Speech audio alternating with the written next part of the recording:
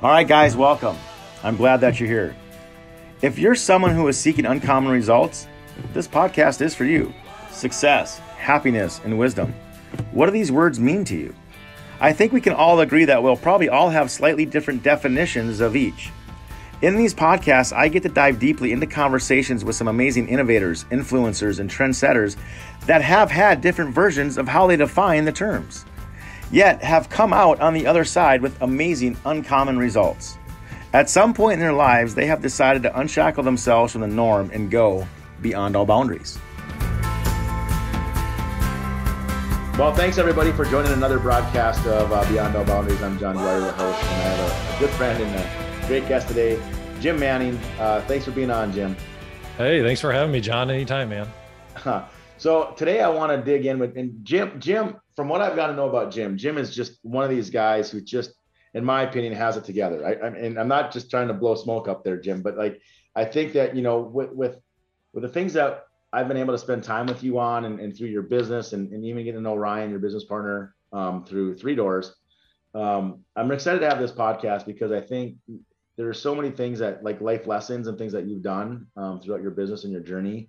I think a lot of people can learn from you. So again, thanks for being on. Yeah, I appreciate it. And I like to think I have it together more than Facebook together. Well, yeah, we were just joking about that too, right? Yeah, we were. Yeah, Ryan sends his regards. Ryan has COVID right now, my business partner, and he would have loved to be on as well. But well, hopefully he feels better. Yeah, that's the world we live in. So right. So I mean, just a little bit about background about myself, guys. I've been an entrepreneur for over 13 years now. Started out in corporate America, and I just kind of knew it wasn't for me. It was a great company, and I was pushing paperwork. I would do a great job one month, and the boss wouldn't notice. I'd do a poor job the next month, wouldn't notice, and I just kind of decided I wanted to do something that had a little bit more value to the world, a little bit more self-worth, and then something that gave me financial upside as well. So I just kind of stumbled upon a bunch of investment books, would read like Warren Buffett. I'd read all sorts of real estate investing books, you name it. And real estate's kind of what I fell in love with and started our investment company back 13 years ago.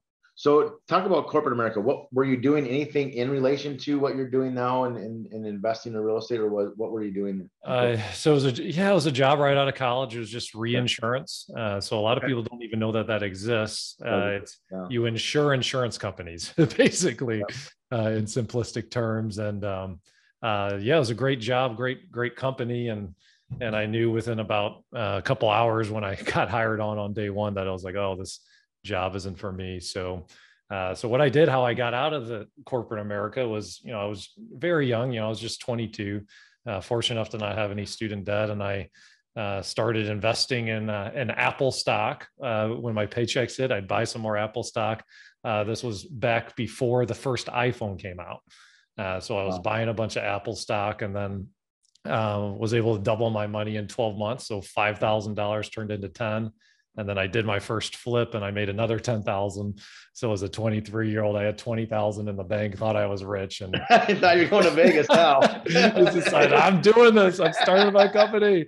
My mom and dad had heart attacks, because they're middle class, and the whole entrepreneurial thing was just, they thought you went to school, got a job, and kind of worked your whole life.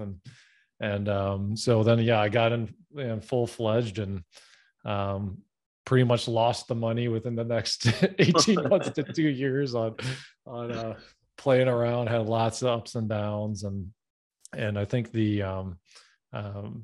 what's interesting is what I've learned being an entrepreneur is there's been, I want to say, probably 3 moments in our business that were like, oh my God, moments like, is the company going to make it? Am I going to go under?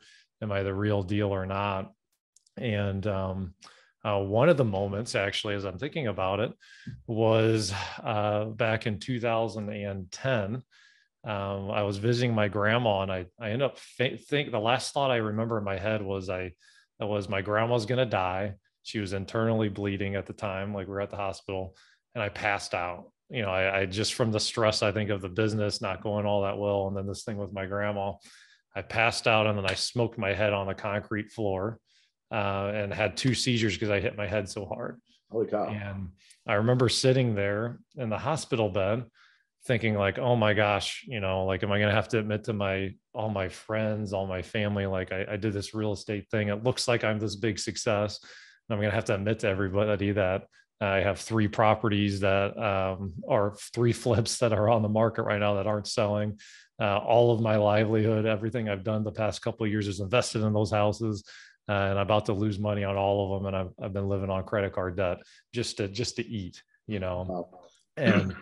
And you know, then going through that, and then I you know, and I didn't know at that time, I had to wait 2 days to get test results. I didn't know if I was dying or if I was going to be okay. Now, if I was okay, the doctor told me it was going to take 6 months before I could drive again. So I was dealing with all these business problems, and I realized I had 6 months. And throughout that weekend, my girlfriend at the time, Kelly, was there by my side the entire time. She slept in the most uncomfortable hospital chair. Like, it wasn't even like a couch or anything. It was just like this like really uncomfortable reclining chair. And I remember looking at her, and I kind of had like a moment of clarity. And I remember praying about it. And I said, hey, I mean, you know, God, please help me if it's the health thing and I can't do anything. And, you know, I can't do anything about that. But right. If it is like just a one-time thing that I just kind of got stressed and freaked out, and, you know, and I'm going to be okay. I want, you know, like, I want to, you know, help me because I want to marry this girl. I can't afford to buy a ring for her right now, but I'm going to do everything I can to buy a ring for her.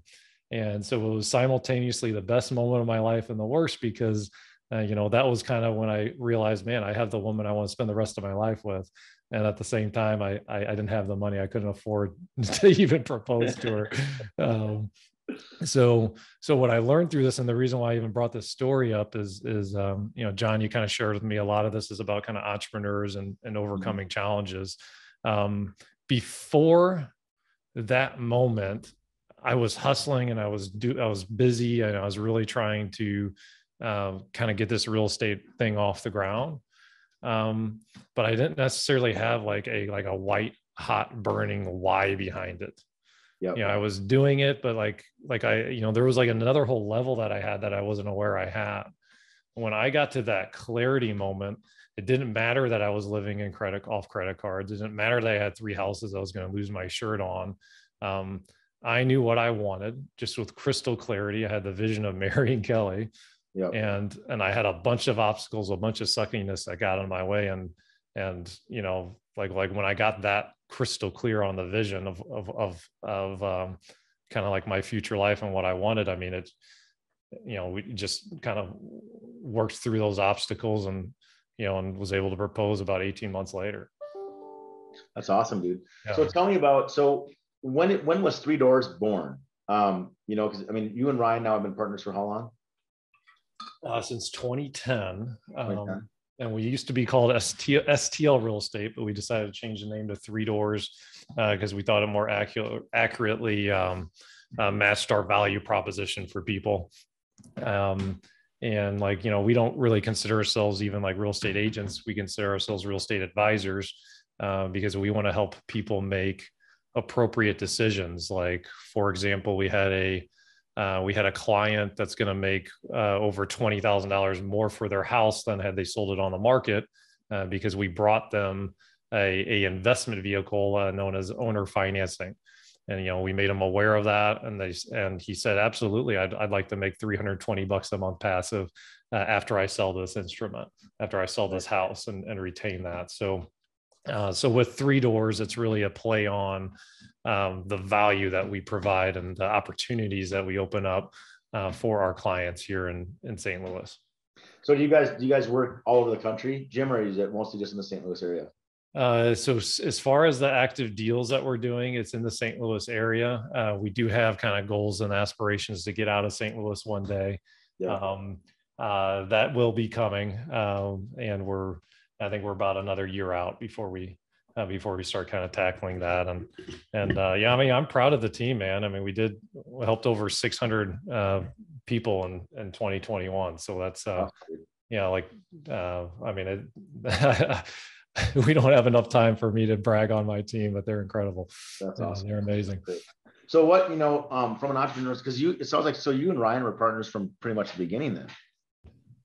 Yeah. So we were, so I started in 2008 and we were collaborating and doing some deals together, but yeah, it became official in 2010.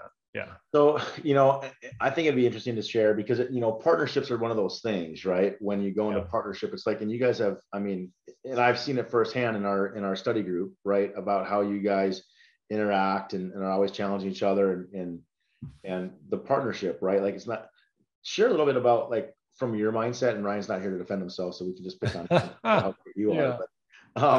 But from a partnership standpoint, what has made the partnership work? And I think that's always just from an entrepreneur side, because partnerships can either be awesome or they can just, you don't hear it very often to where they're long lasting. And I think you guys have done. Yeah. So kind of like, what's the secret there? Yeah. So, as far as like, there's two different things to this, guys. The first is like the dating period or the choosing of the business partner. And then the second is retaining or keeping that relationship going. If I'm talking just about like the criteria on how I find and vet and kind of decide I want to work with a partner, the biggest thing or the biggest mistake I think people make is that they only value the personality meshing and the relationship and how you get along with someone. Okay. So your values that you have as a person and the vision that you have and that you want going forward, that's the core and that's the first step. And it absolutely has to be there. If it's somebody that you don't get along with great and they don't want the same things that you do, and they have the same vision moving forward, then that's a non-start right there. You should just stay friends and not be partners. But then the second step that I think most people don't actually get to is it's not just about being friends with somebody. And we tend to like people that are just like us, right? There has to be a synergy in your skill sets. So I would be the world's worst business partner for myself. If you cloned me, like there would not be synergy there because we're good at the exact same things. We struggle. I have glaring weaknesses in my skill set, right? One of my things that's really good is I have all these ideas. And one of the things that's really bad is I have all these ideas. You have all these ideas. Yeah, man, you and I are visionaries. So if I was partners with myself, we would just be brainstorming on a whiteboard all day. Your whiteboard would be full. Oh man, we'd have the most brilliant whiteboard ever, but we wouldn't make any money at that. You'd be the biggest broke ass visionary there would be. That's true. And that's not uncommon, guys. If you look at like Walt Disney was broke and he was not Disney until his brother came along. We would not know who Walt Disney was if it wasn't for his brother coming along and bringing kind of more the integrator skill set to the table. He was an amazing visionary and dreamer, right? Exactly. He had the dream and the vision, but that's a really good point. Yeah. So then that's the part. So as far as like picking and choosing, that's really like what goes into my head. It's a value fit, a vision fit, and then a skill set fit. Okay, if I had to kind of recap it in 3 words. And then moving forward, as far as retaining and like keeping the partnership thriving, I really think it's partners make mistakes. And it's the same way as like a marriage. Like you can either grow together a little bit every day or you can grow apart a little bit every day. Mm-hmm.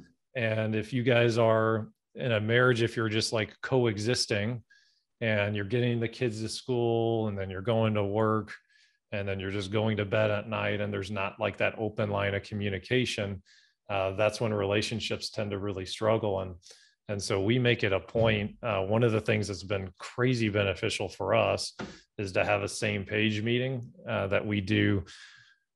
We don't do it every week, but we need to do it every week. And it's in our calendar to spend at least 30 minutes together, just communicating what's going on in each other's worlds. Mm-hmm. And it sometimes it's more than even just business, what's going on with each other's kids and families, and making sure that we are taking care of our most important work relationship that we have in our lives, and making sure that we're solid there. And I mean, over 10 years, yeah, I mean, we've had, like any relationship, we've had a lot of ups and downs. We've had a lot of disagreements and a lot of conflict. But when you can be open and honest and have a true dialogue on what you're truly feeling, it makes all the difference in the world. And you know, going through those challenges or the times of conflicts, would you guys like sometimes bring in a mediator, or would it just be a matter of just trying to sit down and you know, kind of like within a marriage, you know, not be selfish, right? But like, so that's a great question, and we would do it one-on-one individually. And the most recent kind of like challenge that we've had in our relationship, we did bring in one of our mentors on one of the disagreements that we were having. And that I wish we had done that for our entire partnership. mm-hmm. Because it does get to be a challenge if you 95% of the time, like we typically agree and then there's a right call on something. But that 5% when we truly don't, having a third person there is invaluable to, and it's not even the third person's feedback as much as like, okay, they're there, like it can help you keep kind of a level head and not get your emotions running away from you. So yeah, so that I'd highly recommend that. I wish we had done that earlier, for sure. That's cool. So what, I mean, in the last year, I mean, you know, 2021, I mean, you guys have been growing like leaps and bounds. What would you attribute to that? And what things, you know, have you put in place, or things that, what would be, do you think has been the biggest part of your success? You know, what's interesting is I think the single most important thing in business is having a value focus, that you're going to provide more value and create your own unique selling proposition, your own value proposition to your clients. And like, and the issue with that, or the struggle with that, I think, is that I think a lot of entrepreneurs, we like know that and we understand that, but then we just go after 100 different types of clients and 100 different ways to do it. And we, you know, before we know it, we look up and Ryan and I looked up about 5 years ago. We looked up and we're like, holy cow, we have like 7 businesses here. And none of them are, and all of them are just doing like, okay, they're like average, you know, and to everybody else, they see the hundreds of deals we're doing and they see like, oh my gosh, these guys must have it made. And then, I mean, one of the years we did so many deals, we literally like broke our business, and the profit margins shrunk dramatically, and we lost control of all the expenses. And we looked back and we're like, we just broke even, and we did 500 deals, you know. That's crazy. And that's what happens when the focus gets so spread out. Right. So what we've been doing lately to 10x our profit at the end of the day, and it's not even necessarily our revenues. Our revenues did go up 20% this year, but even before that, the last year when our profit margin went up too, we've been really trying to focus in everything. Okay, well, we have 7 different revenue streams coming in. Well, what's the most valuable revenue stream? Right. You know, like, where are we making our money? And then who out of those, who are the people that we enjoy working with the most? And really trying to say, okay, well, like, let's focus in our value to serve our ideal client in the ideal way that they want to be served. And then if out of the 7 revenue streams, if one of them's really lagging behind, you have to be willing to kind of cut it and say, no, I'm going to go all in on this other one. And so by narrowing it and focusing it in, it's almost like, oh my gosh, what's his name? It's Michael. I can't even say his last name. Mikalowicz or something like that. It has a book called The Pumpkin Plan. And he has a really good, very good read. And it's a really good process for it. But basically, if you can view the entity as just one business, even if there's different avenues to it or different streams to it, how do you kind of focus and narrow it all into growing just one giant pumpkin for yourself? And since we've done that and we've brought it in, yeah, I mean, like last year was, oh my goodness. I mean, last year, I think we made 10 times what we've ever made in a year. I mean, it was a unbelievable year for us. And we did it while shrinking our marketing budget $20,000 a month, so just because by being aware of that, I'm really trying to get hyper focused and just being more efficient on the streams. So how often do you guys try to put that in your same page meetings or planning meetings? I mean, do you guys have different meetings throughout the week on, other than just the same page, but do you guys set a time? Yeah. So we have evaluate that, or how are you guys doing that? Yeah. So we have a directors meeting that's for 90 minutes every week with our leadership. And our operations team, there's about 15 of us on there. Then we have, as far as salespeople, we have 30 active salespeople. Then we have some that are a little bit more on the passive side on top of that. So I don't know when you become a mid-sized company. I guess we're a very small mid-sized company now. I don't know. But yeah, so we meet once a week with leadership. Then I have a same page with Ryan once a week. And then we have different divisions that will meet, like our ops team will meet just with themselves once a week. Or we have a lease purchasing division that really helps. That's kind of our unique selling proposition, or our value add for creating financial freedom inventory. So we have a whole division around that. So they do a 90-minute meeting once a week. And then we have a team training once a week. And that's really what we do for meetings. And then our goal setting, we do have a 2-day every quarter. We spend 2 days mapping out either the year. In the fourth quarter, we map out the year and the next quarter. And then at the end of this quarter, we'll just map out what we're going to do in the second quarter. So how often do you guys and for the listeners out there too, we spend a lot of time, Jim and I working on our visions and stuff. So when you guys working on your visions, are you and Ryan doing that separately, or do you try to do a vision together from Three Doors as well? So we do the personal separate, and then we collaborate on so we have like a 3-year vision that we update every year at the end of the year. It's just kind of a way to kind of rally the troops and make sure we're all focused on the same thing. Yeah. And it may sound like we have our acts together, and we have them way more together than we ever have. And like in the grand scheme of things, if you compared us to like an IBM or, something like that, I mean, we're just, we're still figuring it out. We're not perfect at it, but we're better than we've ever been. And that's really all I ask of the team is let's just be a little bit better today than we were yesterday. So, well, but I think too, what's important, right, is that you guys have,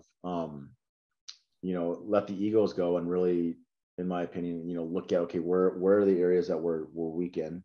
And I've seen you and Ryan both have those conversations, of just letting your ego aside and listening to understand and making the team better, right?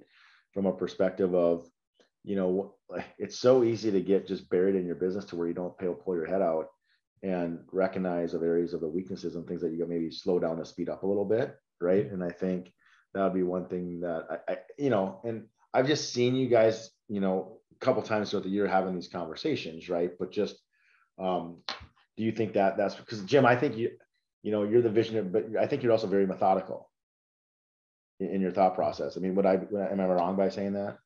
Yeah, no, I do. And I can think through like systems in a step 1, step 2, step 3. Yeah, I'm a little bit of and I can get stuff done too. So they say like, there's not really like a one size fits all for what a visionary should or shouldn't be. And so there's blends. And then I have some of the things visionaries, there's an overlap. I think I'm like a 98% fit if you take a EOS visionary test or whatever, but that doesn't mean that there's other stuff I can't do. And that doesn't mean that everything a visionary should be good at, I am all that great at, so. And what what do you see? What do you see Ryan as? Like, what's Ryan's strengths? So what strengths do you guys really play off on each other? Yeah. So Ryan's strengths are in like production, as far as like getting stuff done. If a quality decisions needed to be made quickly, yeah, he's very strong. We'll typically make really quality decisions there. And really kind of like one-on-one, he's very solid and kind of like mentoring our team on what's a good deal, what's not. And also over the years, like we have about, we've been investing about $18 million worth of private individuals' money in real estate. I think last year, I'm really proud of this. We created $120,000 a month of passive income for our because we exist as a company. And so over the last 13 years, we've had 100% success rate on that. And he really was instrumental in even building relationships and kind of bringing in funds so that we can kind of invest into St. Louis real estate here. So when you guys have your meeting, is Ryan sometimes like, Jim, you got to slow down? We got to do this one thing first, or how do you guys interact with that? I mean, there's, when we're out of whack, like the whole team can feel it. It's like, and then when we're, I mean, it is interesting. I mean, it's like a yin and a yang often. Yeah. So you mentioned one, and I want to kind of go back because you mentioned you shared the story about the 2010, right, where you hit your head and like it was all coming down. And you mentioned there was 3 other times. What would you say in those 3 times, or those times of like despair? What got you to get to where you are today? Like, what was it? Was it just sheer desire of not failure, or what do you think it was? So, real quick, and I will answer that question, but as you were asking it, I just have recently had an awareness. I'm reading a book that a CEO wrote. His last name's Horowitz. It's like The Hard Thing About Hard Things. It's a fantastic book. But he wrote in there that he says, like, what people don't really tell you is that every company has 3 or 4, oh my God, are we going to make it moments? Yeah.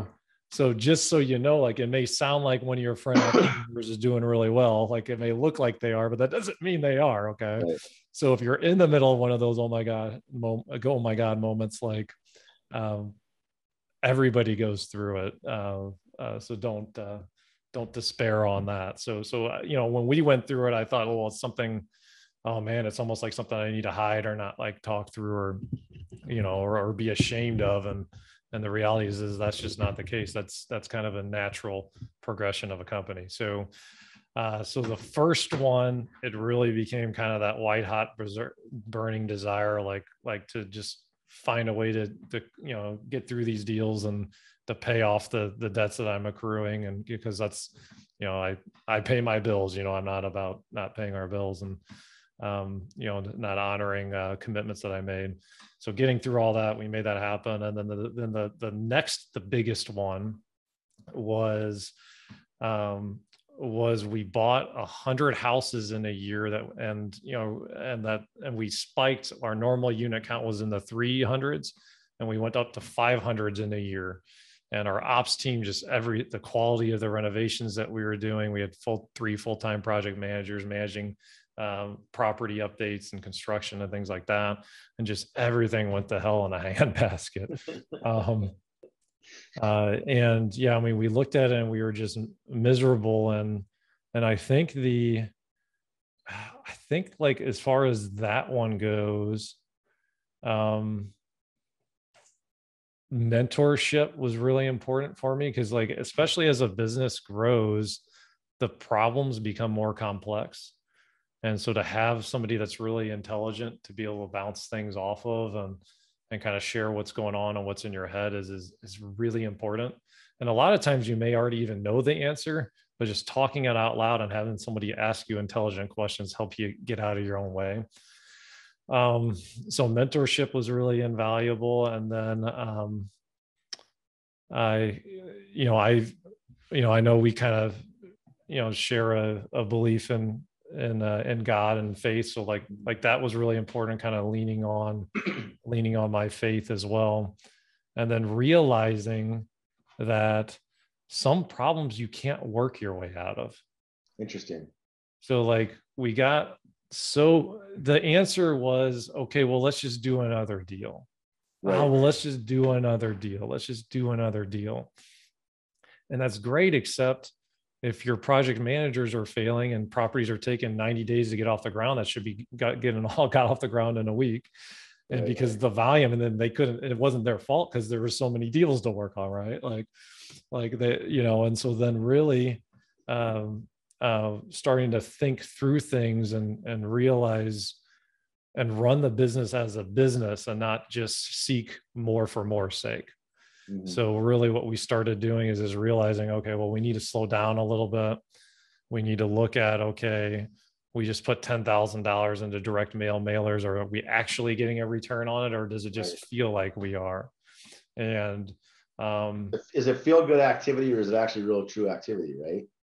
Exactly. Yeah. Yeah. And then, so really just getting, and so then what we ended up stumbling upon or doing is we thought through, we did a couple different pro formas. We pivoted our business model. We cut our overhead by, it was either 40 or 50% on a monthly basis at the time. And, we got lean, we got mean, and we got dialed in. So even though we took a massive step back the following year from a unit count, our profitability, I mean, it soared through the roof. Yeah. So, and I don't know, I mean, as far as just the faith and the determination and just kind of like having the grit that's needed to kind of go through a struggle like that. I mean, sometimes you just borrow belief from, if you have the right people around me, like my wife, Kelly's been a rock this whole time. I did end up marrying her. I guess I left that part out of the story. But yeah, she's been a rock, just having quality people around us, and just really like never giving up, just being willing to follow your dreams with a reckless abandon. And as long as I was getting up every day and just trying to make it, get a little bit better and doing the hustle, like I was talking to one of my friends the other day, and he said, the comparison game's like a mother effer, right? It is, right? And the one thing that I was fortunate enough at is I didn't start comparing myself to like some of my peers. A couple of my friends I went to grade school with are every bit or more successful than I am. I've known them for forever. And I wasn't, like comparing where we were at with, hey, we just had this break-even company. And I just got focused on, okay, like, how do we solve this problem? What do we need to do? And I didn't really have an option. Like the option wasn't like going back to corporate America. I didn't know I wanted that, so, and then I think I used a lot of motivation, like, man, if this thing fails, like, I'm going to have to go to all my friends and my family and my parents who told me to not ever to not do my own thing and tell them they're all right. It's like, I am not telling them they're right. The line's in the sand. So their determination. I'm going to do this thing. So a little bit of all of that. And I think one of the biggest mistakes people make is trying to figure out, like, do you stop, do you give up, or do you keep going? And what I found is a lot of times when things got the most challenging, the most difficult, when I keep going, then a breakthrough happens, and right. So, so just, I guess, just being a little bit stubborn on it. Yeah. Well, that's awesome. Well, I really appreciate you jumping on today. And Jim, why don't you let people know where they can get a hold of you?